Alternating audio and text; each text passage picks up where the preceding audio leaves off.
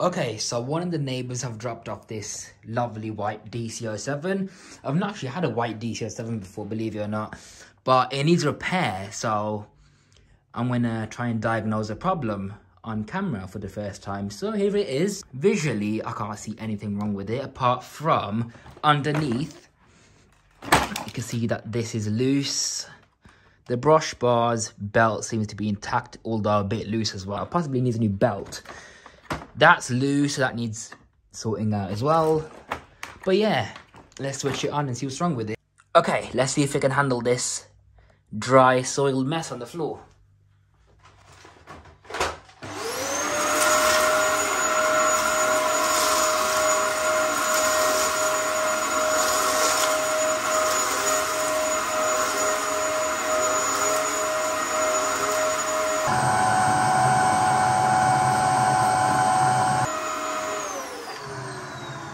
Okay, so as you can see, it's cleaned up majority of the dirt, but not properly. It still left bits behind, so that's probably why there's a loss of suction. The filter, let's check the filter. Okay, that's looking quite mucky already without even checking it fully. So let me just get this out. Yeah, that needs washing as well, so that's gonna have to be done. Okay, when I was trying to use the hose, it was basically blocked. It wouldn't suck up anything. So let's check the U-bend, see what's in there. Oh, there's a screw in there, but nothing actually blocking it. So let's check further up. Valve pipe, no, that's all clear. Let's switch it on here. It will probably have suction because the head has suction, but that's all good.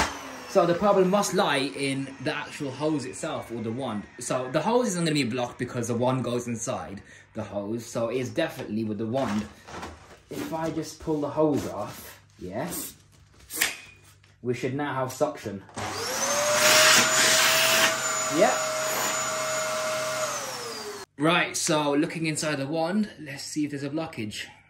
Yep, there is, so that needs clearing out. Luckily with the DC07, you can reverse the suction on the wand, so it should self-clean itself. So if I put the hose cuff on the other end, it should basically self-clean the blockage out. Anything that'll get sucked up, you'll see it coming into the bin. Ooh. A load of confetti to celebrate that it's unclogged. Wicked. Oh yeah, because this is the HEPA model, it's got the HEPA filter, that's cool. So, let me just pop that back in. There's a bit of damage on one side of the clip. There we go, that's in securely now. That's all good.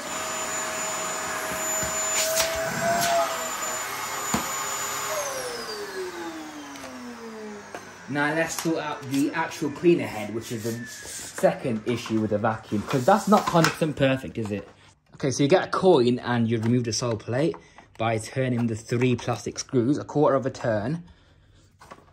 That's probably the best thing to use, to be honest, because if you use a screwdriver, it will just damage these plastic screws, or fasteners, what you want to call them.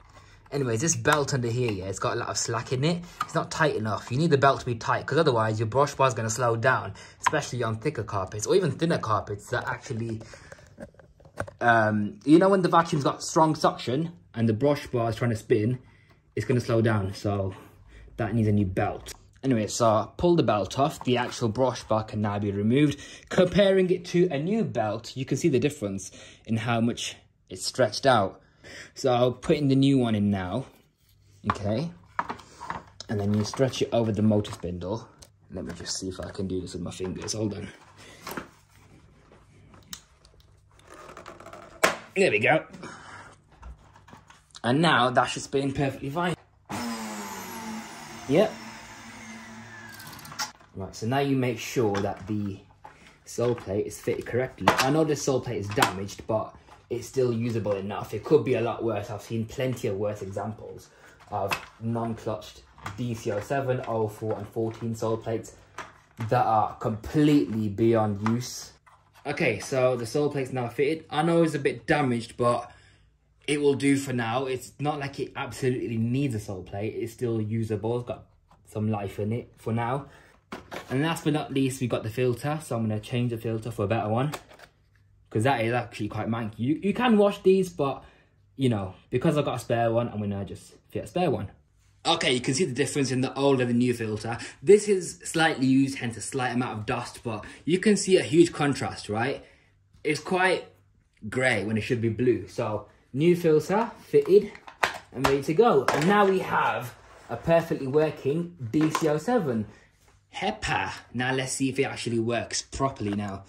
So it could actually pick up these little bits that you can see on the floor.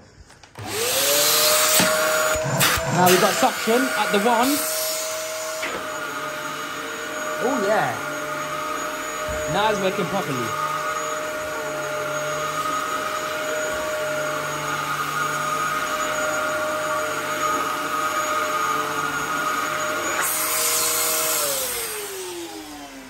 So now you can see the brush bar marks in the carpet. That shows actually going to separate the carpet palette and actually deep clean. It couldn't do that before. So now it's working absolutely fine. So that's the Dyson DC07 all repaired.